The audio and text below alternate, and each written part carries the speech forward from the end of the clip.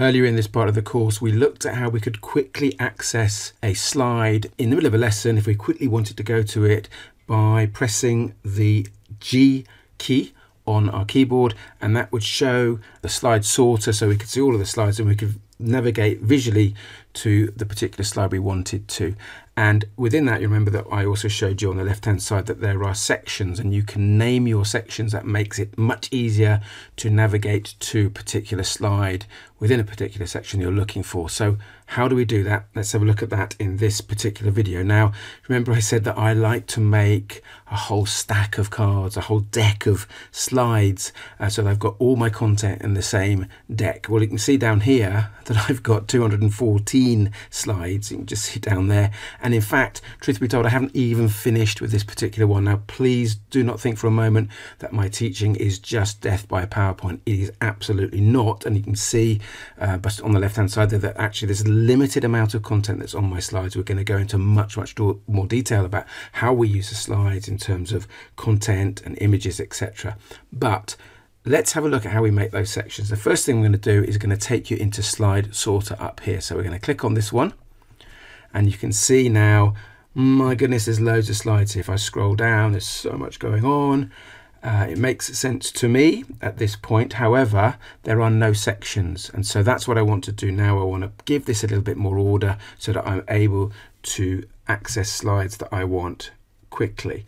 So in order to do that, we simply select a slide here, social cultural factors, pre-industrial Britain.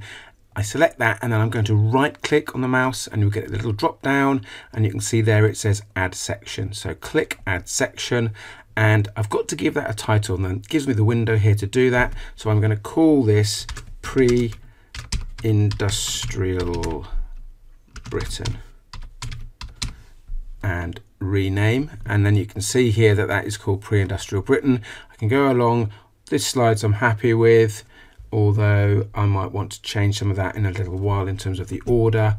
Here we are, post 1850 Britain. So again, select that, right click, add section, and again there's the pop-up window, post 1850 industrial Britain, and again I hit rename, and you can see now that I've got another section. Let's just do one more just to make sure that we're happy with this.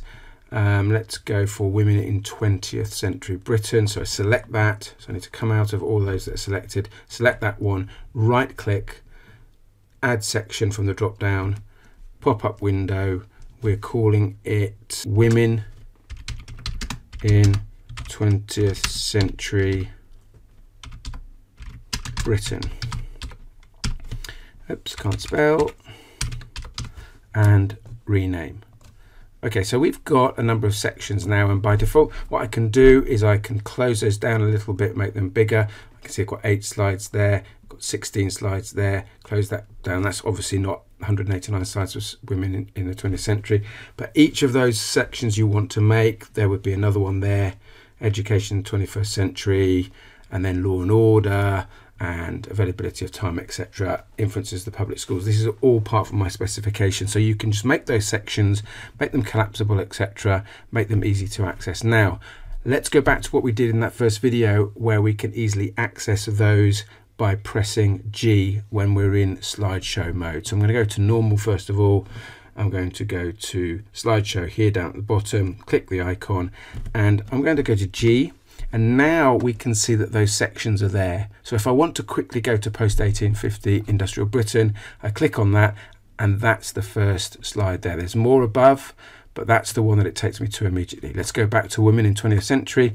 There it is, pre-industrial Britain, straight up there. So again, really, really easy way to navigate. If I want to go to a slide here about exam technique and types of things that they're likely to be are questioned on and how they might be questioned, this is perfect. It's really great for me to quickly navigate to it, and I don't have to faff around about coming out of the slideshow and finding it that way.